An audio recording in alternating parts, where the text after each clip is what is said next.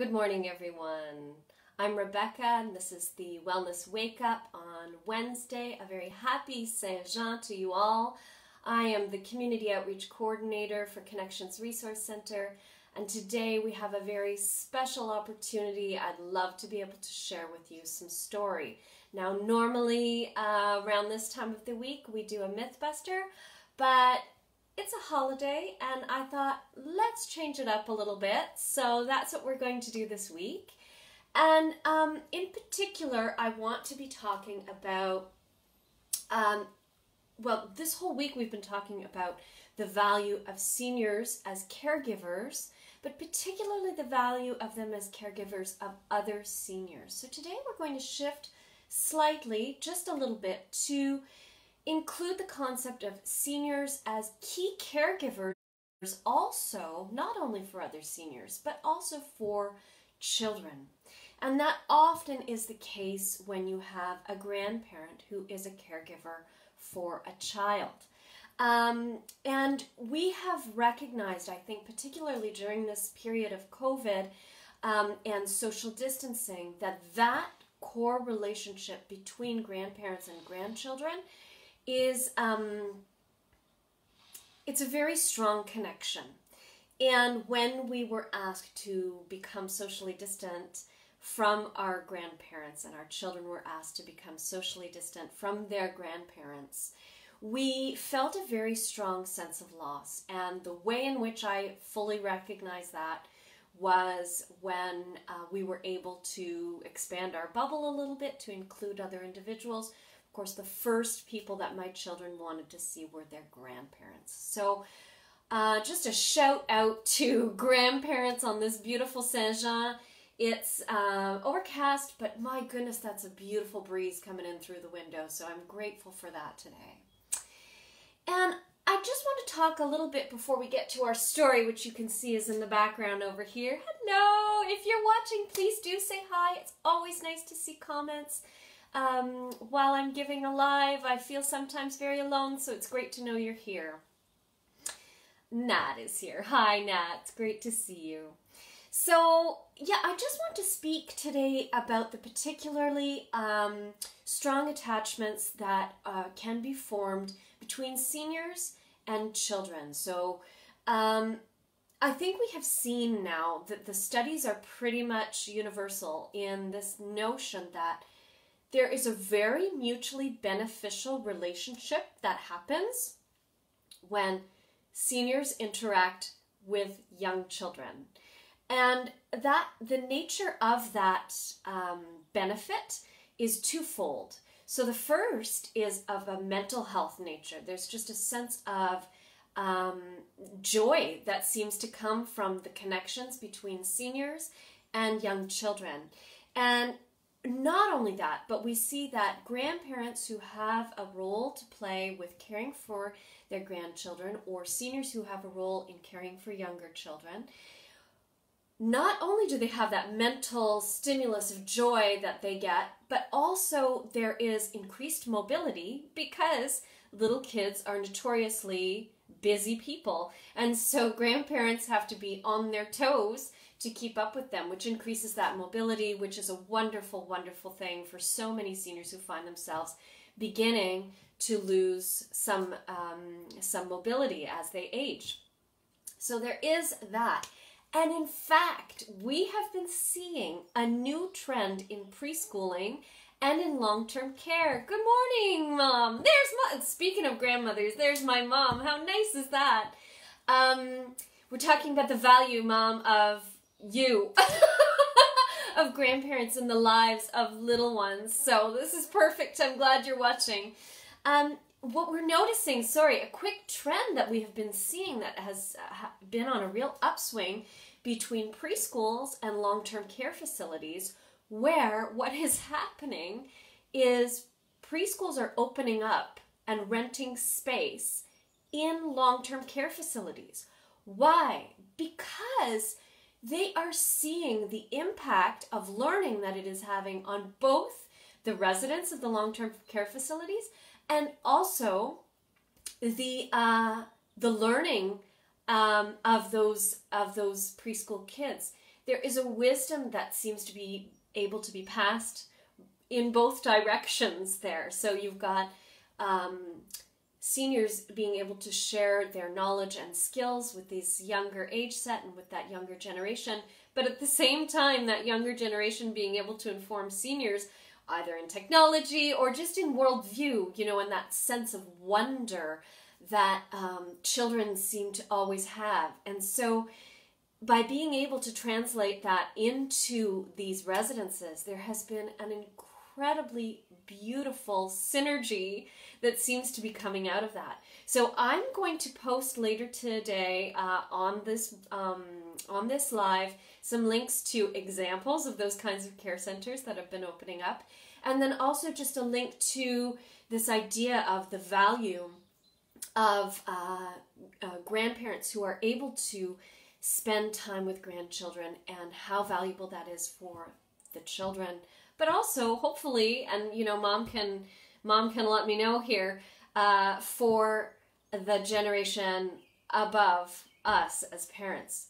So today I want to read to you a story that we love in this house. It is called Llama Llama, Gram and Grandpa, and it's a story about a llama who goes to sleep over at his grandparents' house, which we had that wonderful opportunity earlier or last weekend. The kids went over to spend time with Gram, and in our case it's not Grandpa, it's Gumpy. So with Gram and Gumpy, and they had a wonderful time from what I understand. And I'm hoping, and Mom, you can say right now if you wish, it's live. I think my parents had a good time too. So we're going to read that story now. I'm going to set us up for success. 2 seconds here. I'm going to turn the camera around. You are looking at white space, but not for long. Give me 2 seconds. All right. So, Llama Llama, Gram and Grandpa by Anne Dewdney.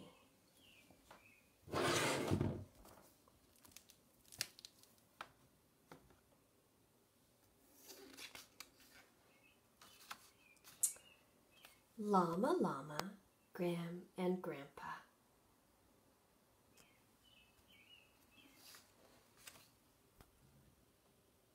Llama Llama, big, big day. It's a first, a special stay. Pack up clothes and PJs tight. Llama's going overnight.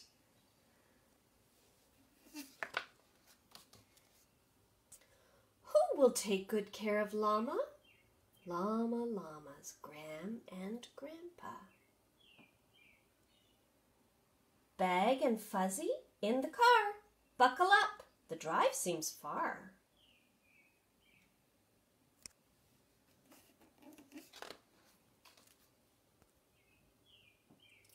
Hugs and kisses, big hellos.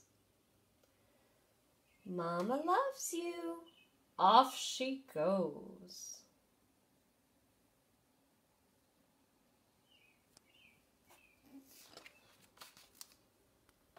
A glass of milk, a yummy snack. Now it's time to go unpack. Mama's picture in a frame. Different, also just the same.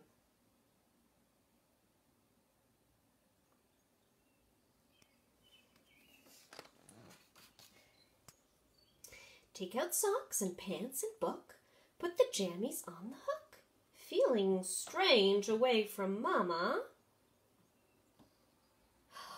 Oh no, where is Fuzzy Llama?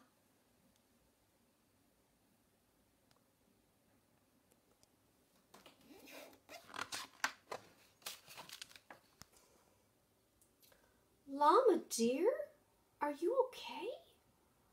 Llama doesn't want to say.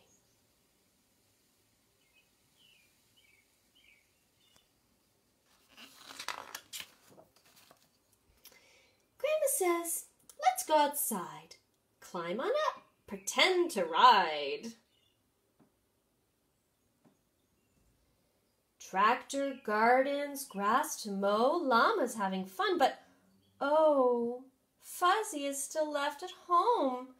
Maybe Fuzzy feels alone?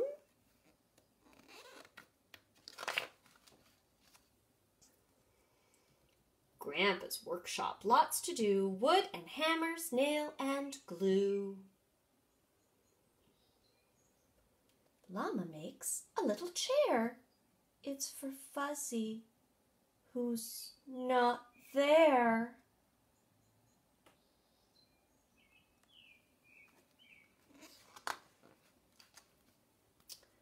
Time for dinner. Help get ready. Carry dishes, hold them steady. Grandma's house has different food.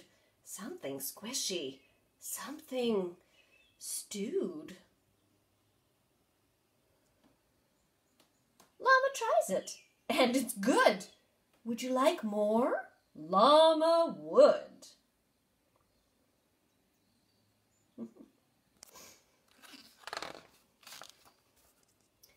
Dinner's over. Time for bed. Llama wants to wait instead. Grandpa says, let's see the stars. Nighttime shows us where they are.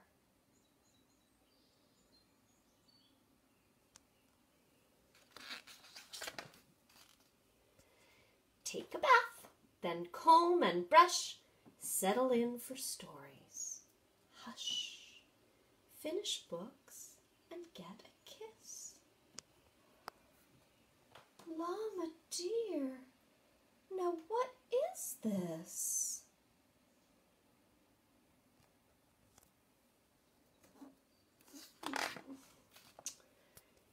Llama's lips begin to quiver. Llama starts to shake and shiver. Llama needs his Fuzzy near. Fuzzy Llama isn't here.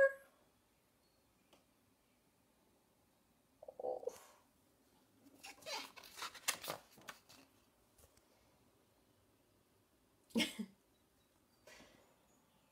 Wait a minute. Stay right here. Grandpa leaves, then reappears.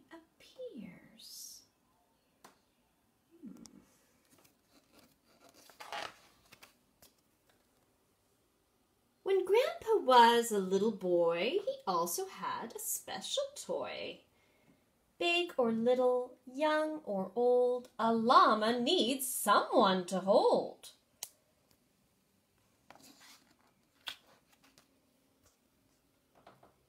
A grandma kiss, a grandpa hug, feeling cozy, settled, snug. Llama Llama's not alone. This is home.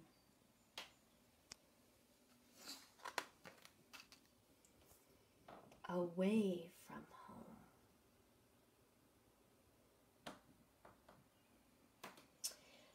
For grandparents everywhere and the little llamas who love them. Thank you all for tuning in today, and thank you for joining us with this book. I hope you've enjoyed. Stay tuned tomorrow for more excellent programming on Connections Resource Center Facebook page. We'll be doing more interviewing about caregivers, and particularly senior caregivers who are caring for seniors. Take care, and happy Saint-Jean.